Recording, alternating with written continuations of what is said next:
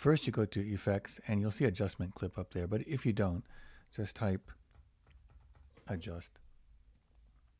There it is. And then we just bring that in and turn it on. And then go to Filters and type in Grid if you don't see it. There's Grid. And voila. And we come over here to the Effects, and where we can change the settings in the grid. So you can have any kind of grid that you want. We'll use a guide of thirds, a rule of thirds. So there it is. And the lines are okay, but they're a little bit thicker than we need. So something like this, make it 0.26, something like that. Or you can make it narrower if you like. And then as we go through the, we can scrub through the video, we can resize the video, move things around, crop as we like.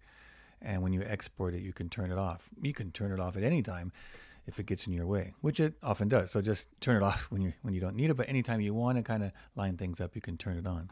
That's really easy. Easy peasy.